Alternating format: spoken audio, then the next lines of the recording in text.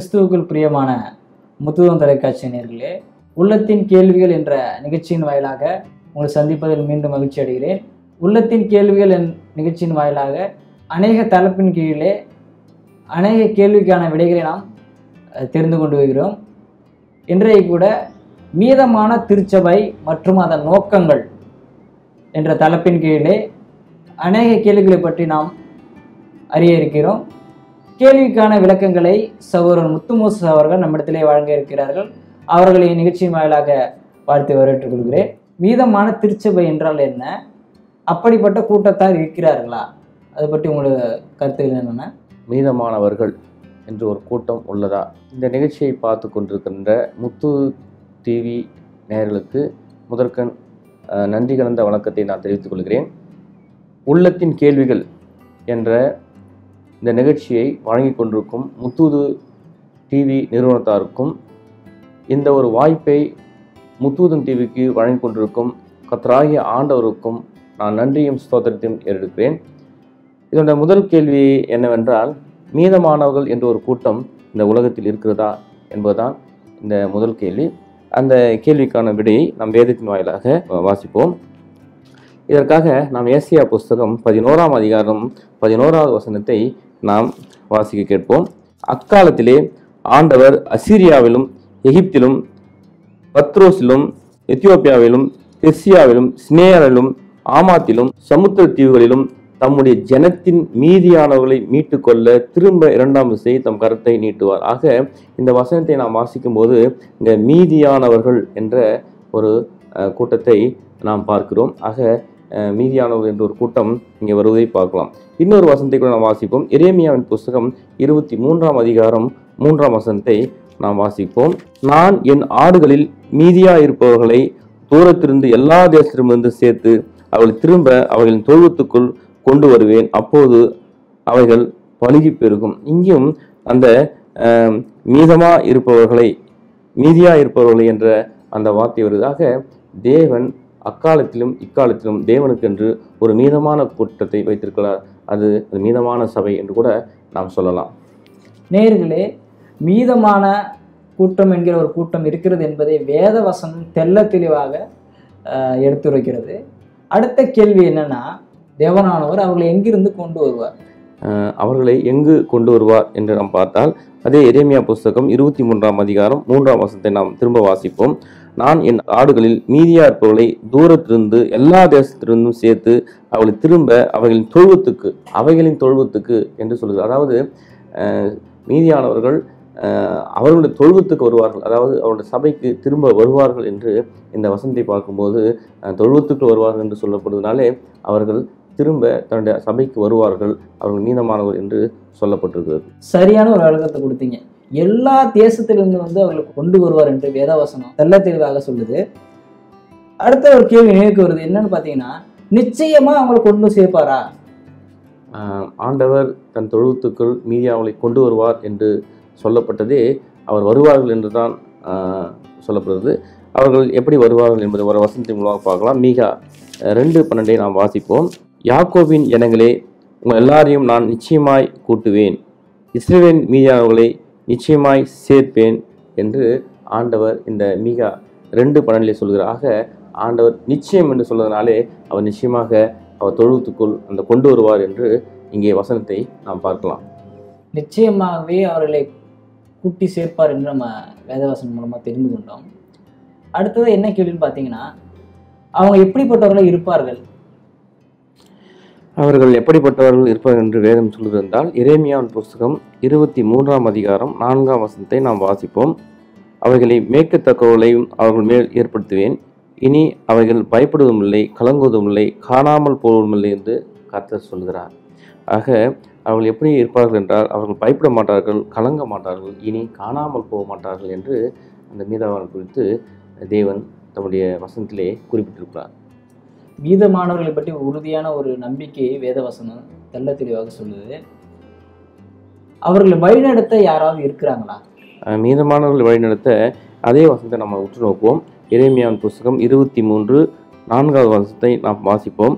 அவைகளை மேய்க்கத்தக்கவர்களை அவர்கள் மேல் ஏற்படுத்துவேன். ஆக இந்த மீதமானவர்களை வழிநடத்துவதற்காக தேவன் தீர்க்கதரிசிகளையும் போதகர்களையும் நிச்சயமாக ஏற்படுத்துவார். அன்றும் ஏற்படுத்தினார், இன்றும் ஏற்படுத்தி அவளை வழிநடத்துவார்.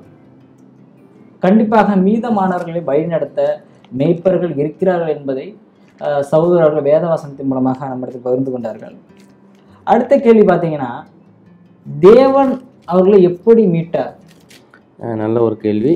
தேவன் அவர்களை எப்படி மீட்டார் என்றால், நாம் 1 பேதுரு புஸ்தகம் 1:18-19 வாசித்தோம் என்றால் இதற்கான ஒரு விளக்கத்தை நம் வேதம் நமக்கு கொடுக்கிறது. உங்கள் முன்னோர்களால் பாரம்பரியமாக நீங்கள் அனுசரித்து வந்த வீணால் நடத்திருந்து அழிவுள்ள வஸ்துக்களாகிய வெள்ளினாலும் பொன்னினாலும் மீட்கப்படாமல் குற்றமில்லாத மாசற்ற ஆட்டுக்குட்டியாக கிறிஸ்துவின் வெளியேறப்பட்ட ரத்தினாலே மீட்கப்பட்டீர்கள் என்று அறிந்திருக்கிறீர்களே.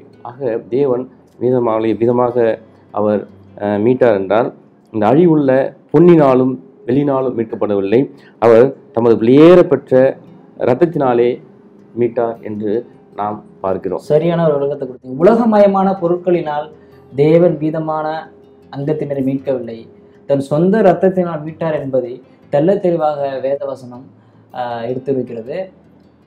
நேயர்களே, தொடர்ந்து நாம் படித்து கொண்டு இருக்கிறோம். ஒரு சிறிய இடைவெளிக்கு பிறகு நாம் மீண்டும் சந்திப்போம்.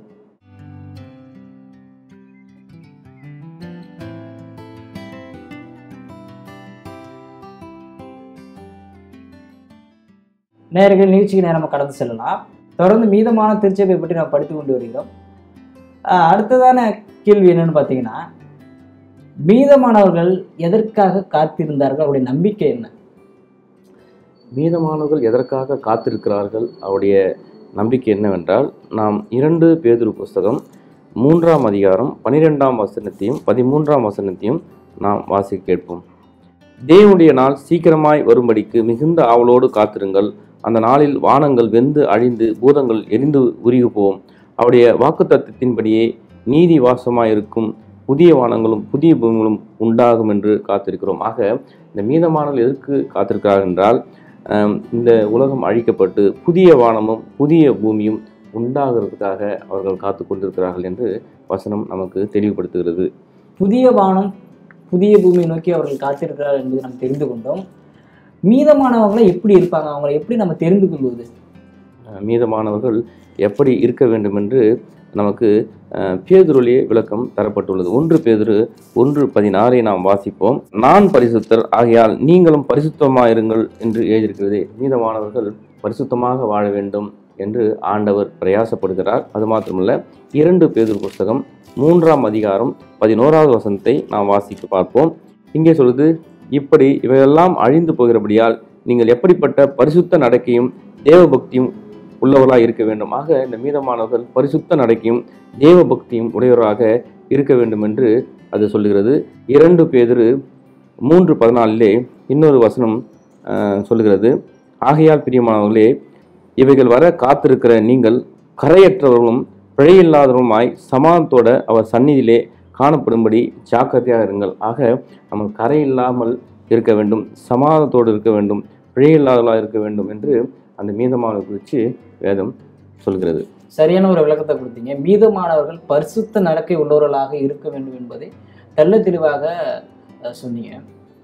அடுத்த கேள்வி என்ன நினைவுக்கு வருதுன்னா, சாத்தான் அவர்களோடு யுத்தம் செய்வானா? இந்த மீதமானவருடன் சாத்தான் யுத்தம் பண்ணுவானா என்ற கேள்விக்கு நாம் பார்க்கும் என்றால், வெளிப்படுத்தல் புஸ்தகம் 12ஆம் அதிகாரம் 17ஆம் வசனத்துக்கு நாம் பார்ப்போம். அப்போது வலுசப்பமாது ஸ்திரீயின் மேல் கோபம் உண்டு, தேவனுடைய கற்பனை கைக்கொள்ளும் இயேசு கிறிஸ்துவை குறித்து சாட்சியுடனுமாக அவருடைய சந்ததியான மற்றவுடனே யுத்தம் பண்ண போயிற்று. இந்த மீதமானவர்களுடனே, ஏனென்றால் அந்த மீதமானவர்கள் ஆண்டவருடைய கற்பனை, தேவனுடைய கற்பனையை கைக்கொள்கிறார்கள், இயேசுவை பற்றி சாட்சி உடையவர்களாக இருக்கிறார்கள். அதனால் வலுசர்வம், அதாவது சாத்தான் இந்த சந்ததியுடன் யுத்தம் செய்ய போவான். நிச்சயமாக இவருடன் இந்த யுத்தம் உண்டு என்று நமக்கு வேதம் தெளிவாக சொல்கிறது. சாத்தான் கண்டிப்பாக அவர்கள் மீது போர் தொடுக்கிறார் என்று தெரிந்து கொண்டோம். ஏன்னா கற்பனைகளே அவர்கள் பற்றி கொண்டு இருப்பதனால் சாத்தான் அவர்கள் மீது தாக்குதலை ஏற்படுத்துகிறான். உலகத்தில் அநேக திருச்சபைகள் இருக்கின்றன. குறிப்பாக மீதமான திருச்சபையின் மீது சாத்தானுடைய கோபம் ஏன்? அதுக்கும் அதே வசனம் பதிலை சொல்கிறது.